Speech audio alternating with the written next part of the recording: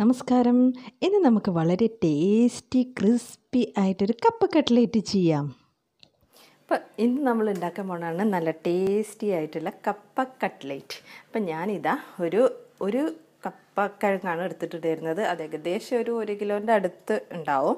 അത് നല്ലോണം പുഴുങ്ങി, സാധാരണ നമ്മൾ വെള്ളം ഊറ്റി കളഞ്ഞ് പുഴുങ്ങുന്ന പോലെ പുഴുങ്ങി എടുക്കുക. നല്ല പൊടിയില്ല, നല്ല വേവുന്ന കപ്പയാണെങ്കിലാണ് നമുക്ക് സുഖമായിട്ട് വേഗം നല്ല ഷേപ്പൊക്കെ ആക്കി ഉണ്ടാക്കാൻ പറ്റുക കേട്ടോ. അപ്പം ഇത് നല്ല വെന്ത് ഞാനതൊന്ന് കൈ കൊണ്ട് ഉടച്ച് വെച്ചിട്ടുണ്ട്. അധികം കട്ടയൊന്നും ഇല്ലാണ്ട് നമ്മൾ കൈ കൊണ്ട് തന്നെ ഇങ്ങനെ ഒന്ന് ഉടച്ചുടച്ച് നമുക്ക് എടുക്കാം.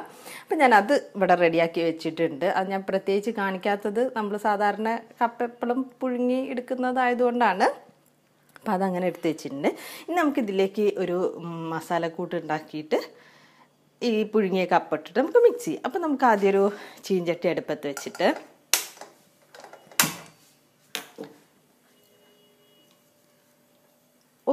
ഒരു ടേബിൾ സ്പൂൺ വെളിച്ചെണ്ണ ആഡ് ചെയ്യുക. ഇതിലേക്ക് ഞാൻ ഒരു സവാള ചെറുതാക്കി അരിഞ്ഞ് വെച്ചിട്ടുണ്ട്, അത് ഇതിലേക്ക് ആഡ് ചെയ്യുക. പിന്നെ ഒരു പച്ചമുളക് ചെറുതാക്കി അരിഞ്ഞ് വെച്ചിട്ടുണ്ട്, അതും കൂടെ നമുക്കിതിലേക്ക് ആഡ് ചെയ്യാം. ഞാൻ പുഴുങ്ങിയപ്പോൾ ഉപ്പിട്ടിട്ടാണ് പുഴുങ്ങി വെച്ചിട്ടുള്ളത് കപ്പ. അപ്പോൾ ഈ മസാലയ്ക്ക് ആവശ്യമായ ഉപ്പ് മാത്രമേ ഇതിലേക്ക് ഞാനിപ്പോൾ ആഡ് ചെയ്യുന്നുള്ളൂ. നമുക്കിതൊന്ന് ഒന്നൊരു വഴറ്റിയിട്ടെടുക്കണം. ഇതൊന്ന് വഴന്ന് വരുന്ന സമയത്ത് നമുക്കൊരു 1/4 ടീസ്പൂൺ ജിഞ്ചർ ഗാർലിക് പേസ്റ്റും കൂടെ ഇതിലേക്ക് ആഡ് ചെയ്യണം. ഒരു 1/4 ടീസ്പൂൺ ജിഞ്ചർ ഗാർലിക് പേസ്റ്റ്. അപ്പം അതിൻ്റെ പച്ചമണം പോണ വരെ നമുക്കിതൊന്ന് വഴറ്റിയെടുക്കാം.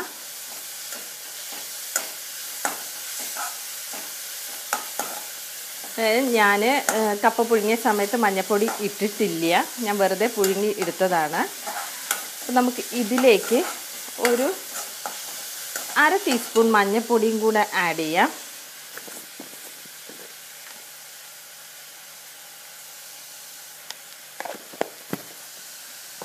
അതും കൂടെ ഒന്ന് നമുക്ക് ഒന്ന് വഴറ്റാം. അതിൻ്റെ കൂടെ ആ ജിഞ്ചർ ഗാർലിക് പേസ്റ്റിൻ്റെ പച്ചമണമൊക്കെ ഒന്ന് പോകണം, അതുവരെ ഒന്ന് നമുക്കൊന്ന് മൂപ്പിച്ചെടുക്കണം. പിന്നെ നമുക്ക് ഇതിലേക്ക് അതേപോലെ ഒരു 1/2 ടീസ്പൂൺ മുളക് പൊടിയും കൂടെ ആഡ് ചെയ്യണം. ഞാനൊരു പച്ചമുളക് ചെറുതായി കട്ട് ചെയ്തിട്ട് ആഡ് ചെയ്തിട്ടുണ്ട്. പിന്നെ ഒരു 1/2 ടീസ്പൂൺ മുളക് പൊടിയും കൂടെ ആഡ് ചെയ്തിട്ടുണ്ട്. എന്നിട്ട് ഇതൊന്ന് നല്ലോണം അതിൻ്റെ കൂട്ടത്തിൽ കിടന്നിട്ട് എല്ലാം കൂടി ഒന്ന് മൂക്കട്ടെ. ഇനി ഇത് നല്ലോണം വാടി വന്നിട്ടുണ്ട്. ഇനി ഇതിലേക്ക് നമുക്കൊരു 1/4 ടീസ്പൂൺ ഗരം മസാലയും കൂടെ ആഡ് ചെയ്തിട്ട് നല്ലോണം ഒന്ന് മൂപ്പിച്ചെടുക്കുക.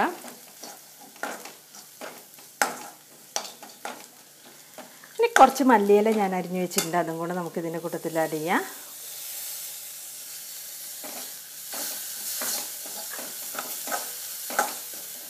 ഇതൊന്നൊക്കെ എല്ലാം ഒന്ന് വഴഞ്ഞ് വന്നിട്ടുണ്ട്. ഈ സമയത്ത് നമുക്ക് പുഴുങ്ങി ഉടച്ച് വെച്ച കപ്പ ഇതിലേക്ക് ആഡ് ചെയ്യുക. എന്നിട്ടെല്ലാം കൂടെ ഒന്ന് മിക്സ് ചെയ്തെടുക്കുക. നമുക്ക്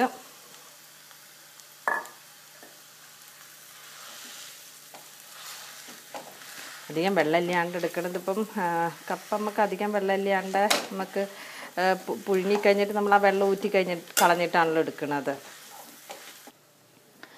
അപ്പോൾ ഇതിപ്പോൾ തീ ഓഫാക്കിയിട്ട് നമ്മൾ മിക്സ് ചെയ്തെടുത്താൽ മതി. എന്നിട്ട് ഇനി ഒന്ന് ചൂട് നല്ലോണം ആറിയതിന് ശേഷം നമുക്ക് കൈ കൊണ്ട് നല്ലോണം ഇതൊന്ന് കുഴച്ച് എടുക്കണം. എല്ലാ മസാലയൊക്കെ എല്ലാ ഭാഗത്തും എത്തുന്ന രീതിയിൽ ഒന്ന് നമുക്കിതെല്ലാം ഒന്ന് കൈ കൊണ്ട് ഉടച്ചെടുക്കണം.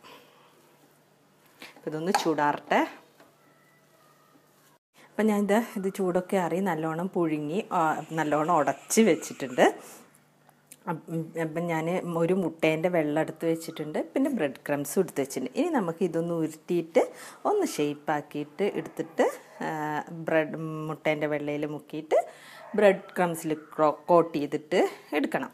ഇനിയിപ്പോൾ നമ്മൾ കയ്യിൽ വല്ലാണ്ട് ഇട്ടുണ്ടെങ്കിൽ ഒരു ലേശം ഞാൻ വെള്ളം ഇവിടെ എടുത്ത് വെച്ചിട്ടുണ്ട്, അതിലൊന്ന് ജസ്റ്റ് കൈ ഒന്ന് നനച്ചിട്ട് ആക്കിയിട്ടുണ്ടെങ്കിൽ നമുക്ക് ഒട്ടില്ല.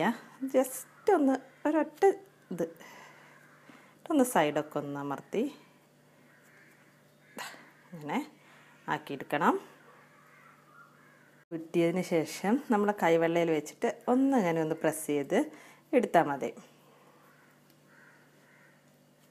ജസ്റ്റ് ഒന്ന് പ്രസ് ചെയ്യുക, സൈഡൊക്കെ ഒന്ന് കൂട്ടി ഒന്ന് ഇതാക്കുക. ഇതേപോലെ നമുക്കിതൊക്കെ ബ്രെഡ് ക്രംസിലും മുട്ടേൻ്റെ വെള്ളയിൽ മുക്കിയിട്ട് ബ്രെഡ് ക്രംസിലൊന്ന് കോട്ട് ചെയ്തിട്ടെടുക്കണം. ഇതെല്ലാം ഷേപ്പാക്കി വെച്ചിട്ടുണ്ട്. ഇനി നമുക്ക് ഇത് മുട്ടേൻ്റെ വെള്ളയിലൊന്ന് ഡിപ്പ് ചെയ്തിട്ട്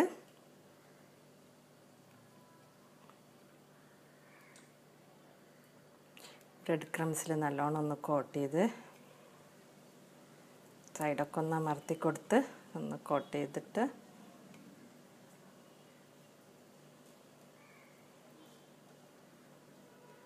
വയ്ക്കാം. നമുക്ക് ഇങ്ങനെ ആക്കിയിട്ട് ഫ്രീസറിലേക്ക് വെച്ചിട്ട് നമുക്ക് ആവശ്യാനുസരണം ഇത് ഫ്രൈ ചെയ്തെടുത്താൽ മതിയിട്ട്. നമുക്ക് ഇങ്ങനെ ഓരോന്നും നമുക്ക് കോട്ട് ചെയ്തെടുക്കാം.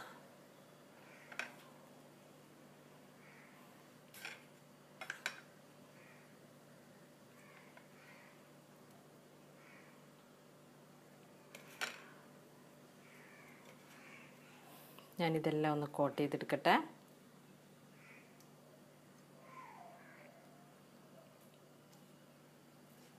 ഇനി മുട്ട കൂട്ടാത്തവരൊക്കെ ആണെങ്കിൽ നമുക്ക് കോൺഫ്ലവറിൽ മുക്കിയിട്ടും ഇങ്ങനെ ബ്രെഡ് ക്രംസിൽ ഇതാക്കി കോട്ട് ചെയ്തെടുത്താൽ മതി. ജസ്റ്റ് ഒരു കോട്ടിങ് കിട്ടാൻ വേണ്ടിയിട്ടാണ്. അപ്പോൾ ഞാനെല്ലാം മുട്ടേൻ്റെ വെള്ളയിൽ മുക്കിയിട്ട് ബ്രെഡ് ക്രംസിൽ കോട്ട് ചെയ്ത് വെച്ചിട്ടുണ്ട്. ഇനി നമുക്കിത് ഇത്ര വേണ്ടെങ്കിൽ നമുക്ക് ആവശ്യത്തിന് മാത്രം ഫ്രൈ ചെയ്താൽ മതി. ബാക്കി ഒരു പാത്രത്തിലെടുത്ത് നല്ലോണം എയർ ടൈറ്റായിട്ട് അടച്ചിട്ട് ഫ്രീസറിൽ വെച്ചാൽ മതി. ഇങ്ങനെ ഒട്ടിപ്പോവരുത്. ഒന്നിൻ്റെ മേലെയൊക്കെ വെച്ച് കഴിഞ്ഞാൽ ഇങ്ങനെ എടുക്കുമ്പോൾ നമുക്ക് പ്രയാസമായിരിക്കും. അപ്പോൾ ഓരോന്ന് ഇങ്ങനെ വെച്ചിട്ട് നമുക്ക് ഫ്രീസറിൽ വെച്ചാൽ മതി കേട്ടോ. അപ്പോൾ എന്താ ഞാൻ ഒരു ഫ്രൈങ് പാൻ അടുപ്പത്ത് വെച്ചിട്ട് അതിലേക്ക് ഓയിൽ ഒഴിച്ച് വെച്ചിട്ടുണ്ട്. ഇത് ഒന്ന് നല്ലോണം ചൂടായതിന് ശേഷം ഒന്ന് സിം ചെയ്യുക. ഒരു മീഡിയം ചൂടിൽ നമുക്കത് ഫ്രൈ ചെയ്തെടുക്കാം. ഭയങ്കര ചൂട് കൂടിപ്പോയിട്ട് ഇടുമ്പം എന്താണെന്ന് വെച്ചാൽ മേലെ പെട്ടെന്ന് അങ്ങോട്ട് ഇതായി പോവും. അതുകൊണ്ട് നമുക്കൊരു മീഡിയം ചൂടിൽ ഇട്ടിട്ട് വേണം രണ്ട് സൈഡും ഗോൾഡൻ കളറാവണ വരെ നമുക്ക് ഫ്രൈ ചെയ്തെടുക്കാൻ. ഇത് നമ്മൾ എണ്ണ ചൂടായിട്ട് വരുന്നുണ്ട്. നമുക്കിത് ഓരോന്ന് ഫ്രൈ ചെയ്തെടുക്കാം.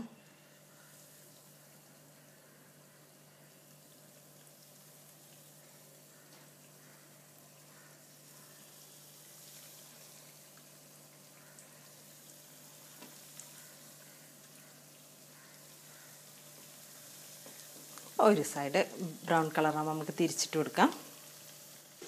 അപ്പോൾ ഞാൻ ഒരു സൈഡ് ബ്രൗൺ കളറായപ്പോൾ തിരിച്ചിട്ടിട്ടുണ്ട്. ഇനി അടുത്ത സൈഡും കൂടെ ഒന്ന് ബ്രൗൺ കളറായതിന് ശേഷം നമുക്ക് എടുക്കാം.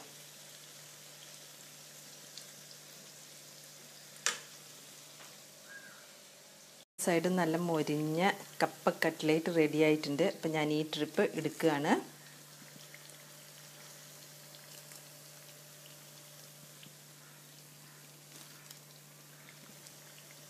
ഞാൻ അടുത്ത ട്രിപ്പും കൂടെ ഫ്രൈ ചെയ്യാൻ ഇടുകയാണ്. ഇത് നമുക്ക് വളരെ ഈസി ആയിട്ട് ഉണ്ടാക്കാം. വളരെ അധികം ബുദ്ധിമുട്ടൊന്നുമില്ല. അങ്ങനെ പൊട്ടിപ്പോവൊന്നുമില്ല. ഇത് നല്ല ടേസ്റ്റാട്ടോ. അത് നല്ല മുരിഞ്ഞ് നല്ല ടേസ്റ്റാണ്. അപ്പോൾ എല്ലാവരും ഇതൊന്ന് ട്രൈ ചെയ്ത് നോക്കൂ. അപ്പോൾ എപ്പോഴും പറയുന്ന പോലെ ചാനൽ സബ്സ്ക്രൈബ് ചെയ്യാനും ഷെയർ ചെയ്യാനും ലൈക്ക് ചെയ്യാനും ആരും മറക്കരുത് കേട്ടോ.